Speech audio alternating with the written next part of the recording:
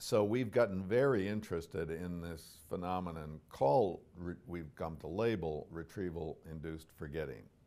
So Michael Anderson, who was then a graduate student working with Elizabeth Bjork and me, got interested in this general idea that as we retrieve some information in response to cues, other things become inaccessible. And so he came up with a sort of simple idea of how we might explore that. And a number of experiments later, and now 17 years later, there's been research all around the world on retrieval-induced forgetting. So in the original paradigm, it was quite simple. We had people study 8 members, actually I guess it was 6 members of 8 different categories. So they would study 6 fruits and 6 professions and 6 vehicles. And then they went through a retrieval practice phase, and this has sometimes come to be called now the retrieval practice paradigm. And on this retrieval practice phase, they would see a cue like fruit, a couple letters like OR, and they would say, what fruit that you studied began with the letters OR? This is made pretty easily. They would come up with orange. Now the sort of trick, so to speak, was we had them practice half the members of half the categories several times each. So you might recall orange and pear and apricot, say, but not the other members of the category. And so half the members had that sort of practice, half weren't practiced at all.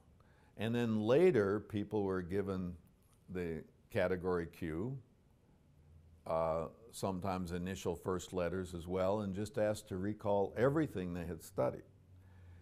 Now the striking thing was not that there were positive effects that you recalled orange better if you had practiced it, but that you recalled the unpracticed members of, say, the fruit category worse than you did these categories that weren't practiced at all.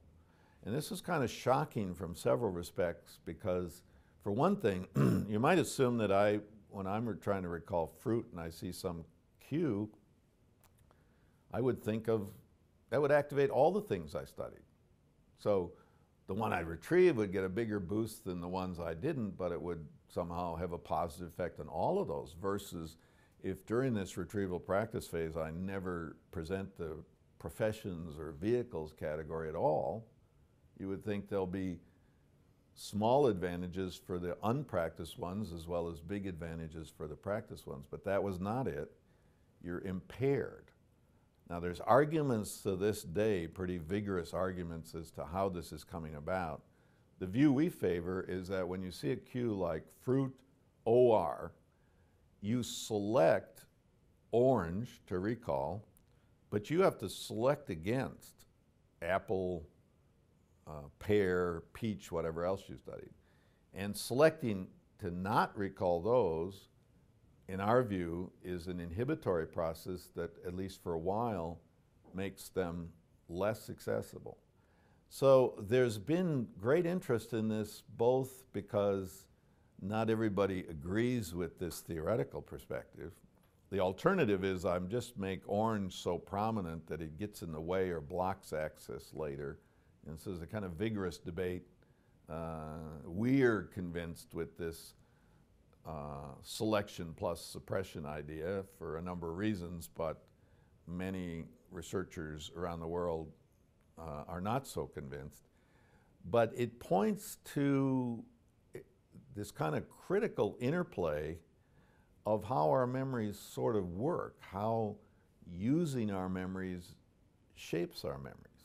And I think that's one interest, and this is spread to things as diverse as, could this be a mechanism for repression kind of things? You know, that I don't want to think about certain things from my past.